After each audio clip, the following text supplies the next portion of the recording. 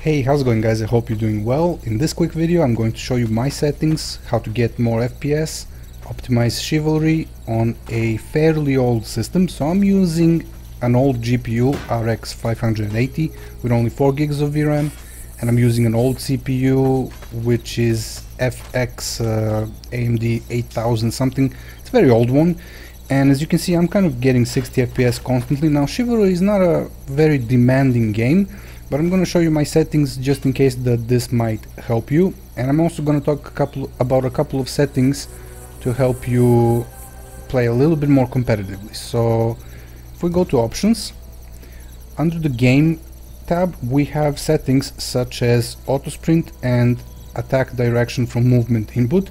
Now both of these enabled, I find them very useful because you don't have to worry about pressing the Alt key on your keyboard to change the way your attacks from which side your attacks come from. So this will depend on your movement. So if you're moving to the left and you slash, you get one type of attack. If you move to the right, you get another one, etc. Now crouch toggle, this is a personal preference. I have it disabled. Full gore, also personal preference. Now when it comes to your mouse sensitivity, focus, this doesn't really matter that much, but sensitivity, you want to make sure that you have enough sensitivity to be able to rotate quickly, especially when you're in third person and you're being attacked by multiple opponents. But even in first person you kind of need to be able to block or tap block quickly. It really helps with saving your stamina, so try and find some setting that really works for you. For me this seems to be the sweet spot. I can play a little bit lower, a little bit higher, but this seems to be the best. None of this stuff. Chat, I prefer to have it disabled. So combat numbers, all this stuff doesn't really matter that much. I'm going to show you some key binding tricks that you can use to help to make it easier for you to play. But basically all this stuff, not much to talk about. So I'm also not going to talk about gamepad because I don't use that. Audio, this will also depend on your personal preferences. Now when it comes to video, these are the settings that I'm using to get kind of like 60 FPS most of the time. So there's one more thing here, DX12 beta renderer. I have it disabled. I'm gonna test it out, but I'm not sure if it will help. I mean, I have pretty good performance as it is, so I'll just test it out just to see what it does. But basically the settings are like this: native resolution, full screen, make sure that it's in full screen because the game will run a lot better in full screen. Disable smoothing, this will help reduce the latency. So anything to do with latency when you're playing on a server with high latency, or even your game latency, basically you want to reduce latency wherever you can, because as soon as you go into a server with higher latency you will notice that you will be killing other players much harder. And this setting is also pretty good to reduce frame rate latency, so make sure you disable that. Frame rate cap, this depends on your monitor. If your monitor is 60 FPS like mine is, then it makes no sense to push this higher because you will just make your GPU work harder and you won't actually see those extra frames. First person field of view, this I believe is on the default setting. I tried playing with max and less, this seems to be the sweet spot for me. And video quality is custom. Now when it comes to your resolution scale, if you have a lot of performance issues, you can reduce this. It will help a lot, but your game might be a little bit more blurrier. But if you reduce a little bit, you probably won't see any difference. Now view distance, medium, shadow quality, I tested all the different settings and they do kind of look bad on low. I mean, not that bad, but when you're fighting a bunch of players you're not really going to pay attention to shadows that much, and this setting does have a lot of impact on performance. So if I put that on higher epic, then I'm not going to be able to get 60 FPS consistently. I mean shadow quality. Now anti-aliasing, I haven't really noticed any difference, so I'll keep this on FXAA low. Now when it comes to textures, I have it on epic actually, because even though I only have 4 gigs of VRAM, they don't seem to be big in size, and this setting doesn't really affect your FPS because it only depends on your VRAM. So if you have enough VRAM to support epic quality textures, then go ahead and put it like that. If you notice any stuttering issues, then decrease to high or even medium.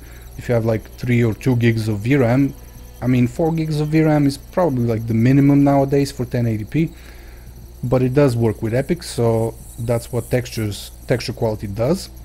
FX and post-processing medium, motion blur. Now this can be important if you're fighting good players. I prefer to have this disabled completely, because when you're moving around very quickly, you can have natural motion blur, so you don't need to artificially inflate this. Gamma, ragdoll, lifetime, I haven't touched that, so you can decrease that if you want.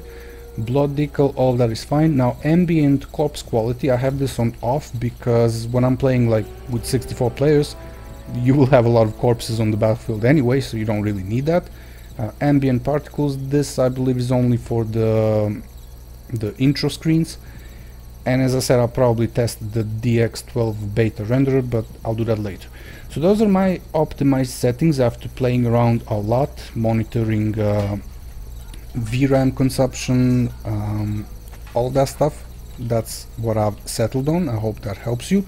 And there's a couple of other things that I would like to mention, and that's when it comes to key bindings. If you're playing on PC like I do, there's a couple of things that you can change, at least that I changed, that made it easier for me to play and free up some buttons on my keyboard.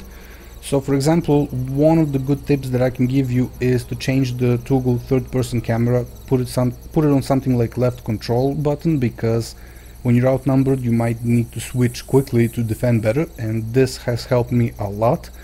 Now left control is normally for crouch, but since I prefer to crouch with left shift, then I kind of have that button freed up for something else, and that's where I put my camera swap.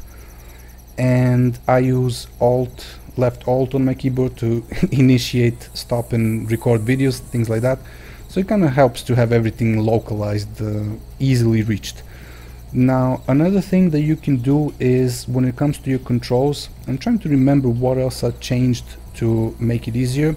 Well, I did change the direction from movement input. This did help me not worry too much about pressing alt with different attacks, so that's pretty cool.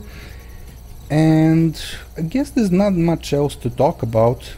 You can mess around with all those settings, but that's the one tip that I can give you, is to change the camera swap button and make it easier for yourself to switch to third person, especially when you're outnumbered, because it does help a lot.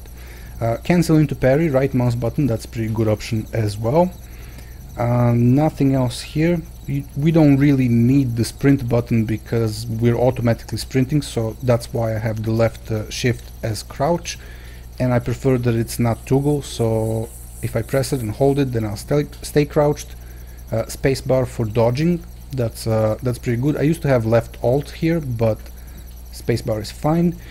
And that's about it. I mean, there's not much else to say. If you have any questions, feel free to let me know. I hope this quick video helps you, and good luck on the battlefield.